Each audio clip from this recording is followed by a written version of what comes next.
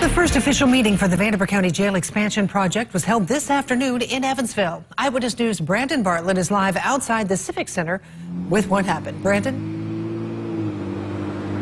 Well, Shelley, this was the kickoff meeting for that project that has been years in the making, and it was a packed house here at the Civic Center this afternoon.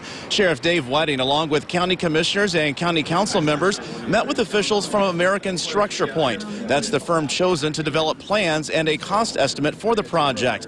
American Structure Point will get up to $500,000 for their services. We're told this first step should take about 4 months to complete. Sheriff Wedding says that he's hopeful this project will continue moving forward because the overcrowding issue at his jail is a problem that's not going away. We're encouraged that we're going to move forward. The problem we have now is our number just keeps escalating, and it's been a real nemesis to us because we would think that these numbers would cap off and they continue to rise. So it's been troublesome for us in trying to figure out where we want to get all the funds to build and staff the jail. And more meetings like this will be held in the future as this project moves forward. Live tonight in downtown Evansville, Brandon Bartlett, Eyewitness News.